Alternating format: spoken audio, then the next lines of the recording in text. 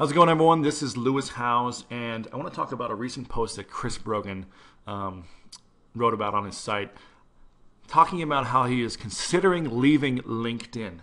Now, I feel like this is a huge mistake, Chris, if you end up doing this, and I want to tell you a few reasons why I believe you should stay on, because I think it's going to really help you achieve some of your business goals this year and in the years to come.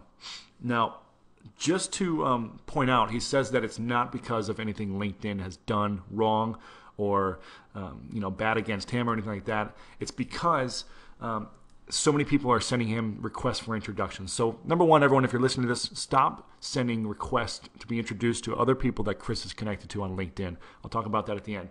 But Chris, I want to talk about 8 different reasons why I believe you should stay on LinkedIn. Number one, I'm going to kind of go through this fast. Google Juice, right? When you search your name on Google, okay, what's things that come up?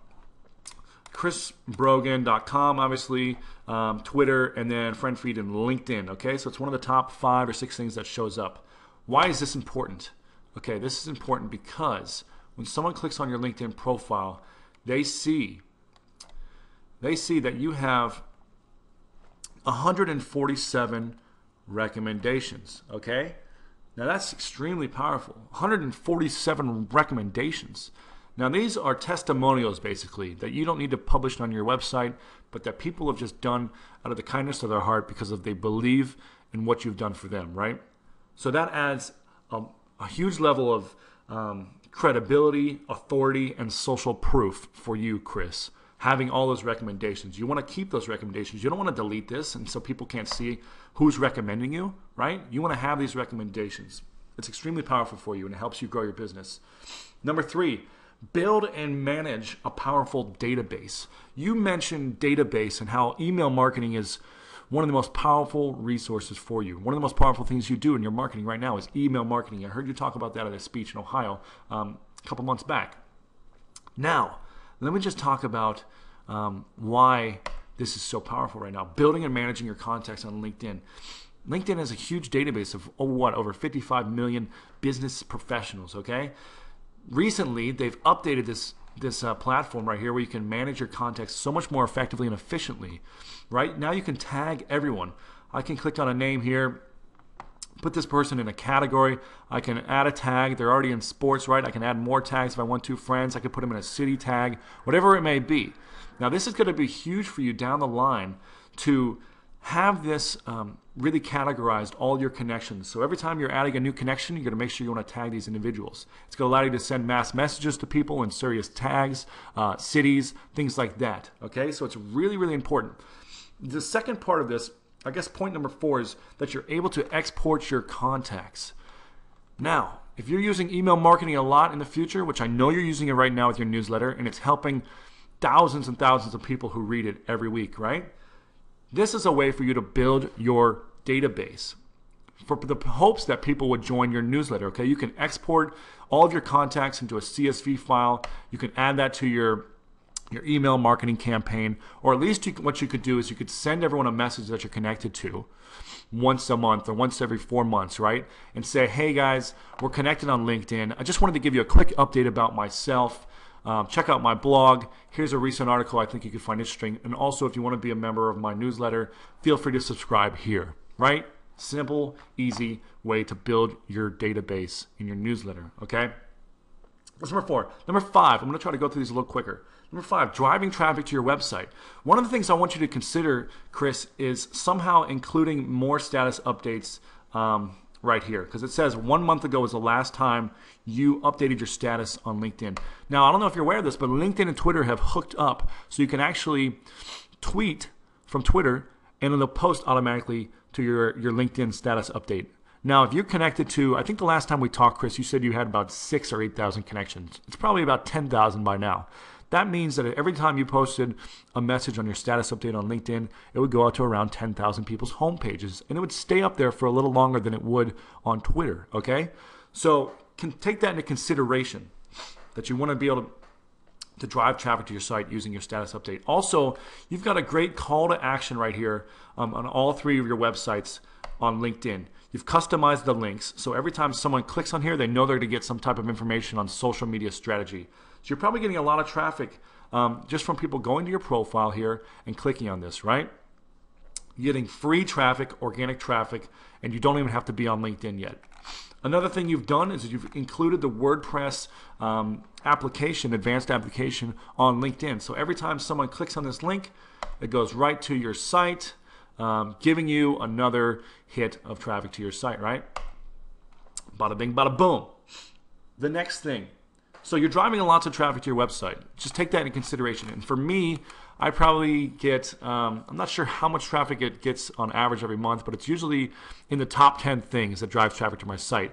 Now I'm using groups pretty aggressively, and I've got some bigger groups on LinkedIn, which allows me to get a lot more organic traffic probably than you're able to, unless you have some groups. Number 7, actually number 6, something I want you to do, what you haven't done yet, is include your Twitter handle right here, at Chris Brogan. Now again, Twitter and LinkedIn have connected, and now you can, if you click on your profile, you'll see, let's just go to mine real quick and I'll show you that I've got my Twitter handles down here. So people that go to my profile, they can click on my Twitter handles and follow me there. So if you really want people to follow you more on Twitter, then you can do that, okay? So make sure you go in there, just click on edit your profile and add at Chris Brogan right there. That is number 6. Number 7, selling more books. Now, you're obviously an intelligent person and you've added the Amazon reading list application to your LinkedIn profile. What this does is if you've also added your own book to the profile, that's great. That's what I did on mine as well. And all authors should add their own book. One is because they can read comments, learn about the recommendations of the book by clicking on it. They can see there's 62 reviews, right? They can buy it on Kindle, or they could go straight to Amazon and buy the book. This is going to allow you to sell more of your books, which is great, and which everyone should pick up, by the way. Okay, so you're selling more books, and you're not even doing anything. You just have the app on there, right? So number 8, there's a higher net worth of individuals on LinkedIn.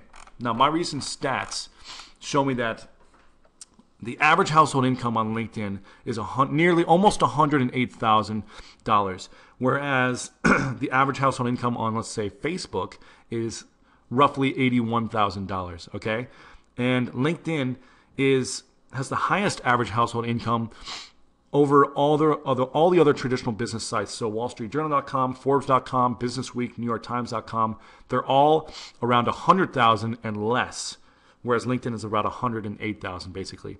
And here's another cool stat. The percentage of business decision makers on LinkedIn is about 45%, whereas on Facebook, it's 26%. So the decision makers, the number of decision makers on LinkedIn is much greater than the other sites. So those are my 8 ways. There's more reasons why I believe you should stay on LinkedIn, but those are kind of my eight main reasons why. And you ask, what should you do? What should you do? Should you stay on LinkedIn? Should you delete your account? Because you're getting so many people that are connecting with you all over the place, right? You can't even manage it. All these different places people are connecting with you. I just believe that LinkedIn is going to be so huge in the next couple of years. And it's going to allow you to manage your database, build your credibility, find new business, and just showcase all the things that you're currently doing. There's lots of things that I know you're doing out there through events, through consulting, speaking gigs. You're going to be able to get more of those opportunities through LinkedIn if you just manage it a little better and use it a little more effectively. So hopefully this video, Chris, gave you some insights on why I think you should be sticking with LinkedIn and giving it another go around. Maybe give it a few weeks where you're actually just testing and tweaking how you can manage your time on there a little effectively. And if you wanted to, even put a message on, or put a quick sentence, I guess, on your summary right down here. It says the first thing that says, please note, with stars, a bunch of stars right here, right? Please note, due to the amount of connections that I have and the amount of people adding me to LinkedIn every day, I'm unable to forward introductions to my contacts. I hope you understand this reason why, but if you want to learn more about me, read below. I think that could be a great segue from trying to trim back some of those people trying to get introduced through you. So, Chris, hopefully this has been helpful for you, as you have been a huge mentor to me over the last couple of years, and I know you help so many of us out there in the social media industry. So hopefully this is helpful. Please, please, please give LinkedIn another shot, and I think you'll see why it's going to be so valuable to your business.